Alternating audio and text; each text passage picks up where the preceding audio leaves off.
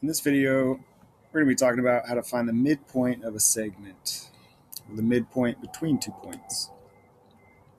There's a midpoint formula.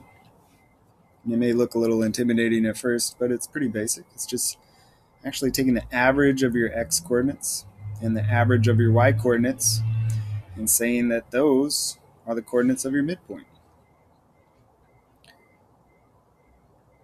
So let's do an example. I'm given these 2 points, M and N, and their coordinates. And I want to find the midpoint of segment MN.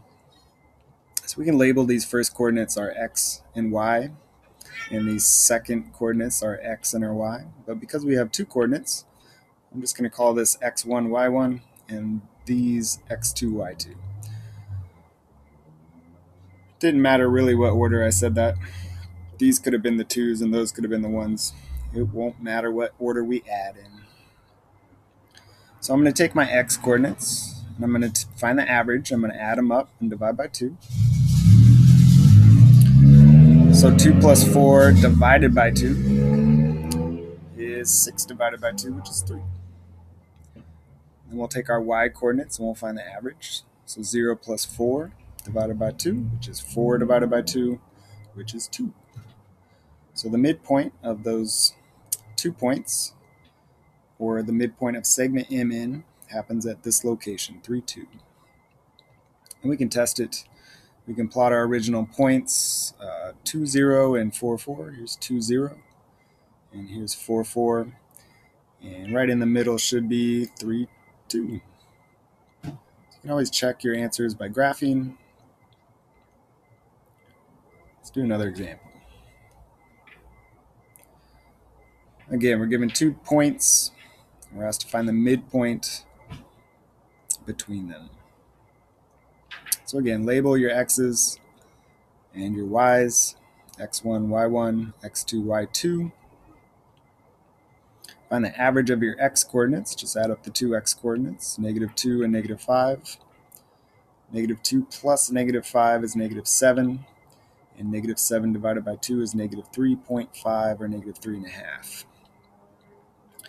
We could leave our answer in this improper form, but if we have to graph it, it's a little bit easier to check using a decimal or a mixed number.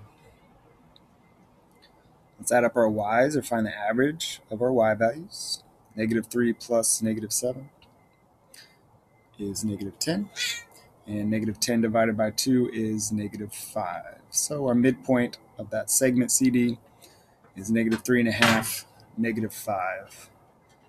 And we can check our answers. So our original points, -2, -3, -2, -3, and -5, -7. And right in the middle there should be -3.5 right here, -5. So again, verify by using your graph. So that's one type of question. You're given 2 endpoints and you're asked to find the midpoint. A different style of question would be, what if you're given the midpoint and you have to find an unknown endpoint? So for example, we're given the midpoint coordinates here, and we're given one of the endpoints, A. Now, we're trying to solve for that other endpoint so that these coordinates are right in the middle. Well, we're still going to use the same formula. We're still going to find the average of our x values, average of our y values, but this time we're able to substitute different values. We're able to substitute our midpoint value, and we're going to have to solve for one of these other x values. It really doesn't matter which. So I'm going to take my endpoint x value, -2. I'm going to plug it in for this x value. I'm going to take my x midpoint and plug it in at the x midpoint spot, and then just solve for that missing x. So multiply both sides by 2. We get -2 plus x equals 4.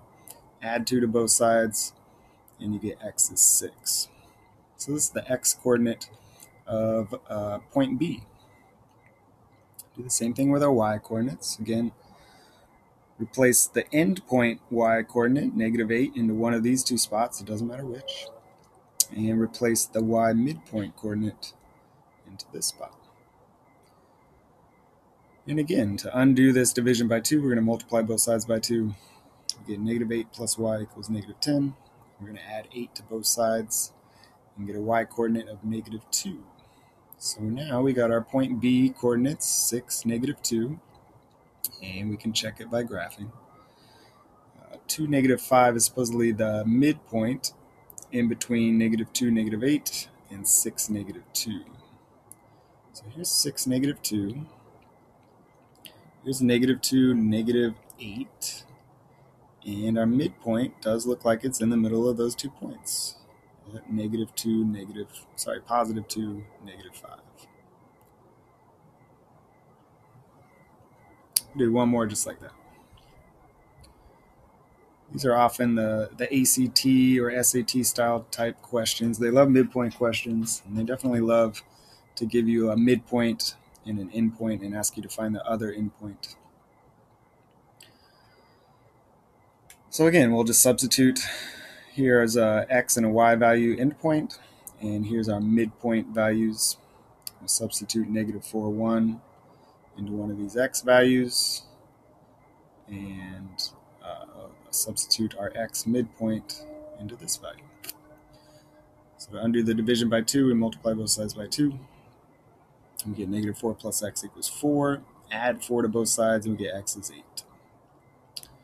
Over here, substitute the y endpoint value into one of these spots, and the y midpoint value into this spot right here. And undo that division by multiplying both sides by 2.